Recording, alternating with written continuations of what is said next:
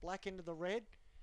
On the second line of betting, you've got Khan Pac Mac, the pink at $6. It's $6.90 on the tote. And Galway Eagle, $6 fixed, $5.50 on the tote. And then you're going out on the fourth line to Nawaz Cherie at $7. It's 13s on the tote. But Zani's the one punters want. 160 now.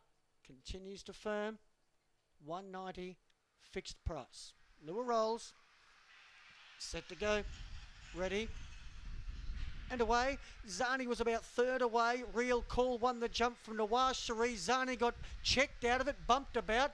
Now to the outside, second last with a lot of work to do. Meanwhile, Real Call leads from Nawaz Cherie and Galway Eagle hugging the rail, trying to get underneath them.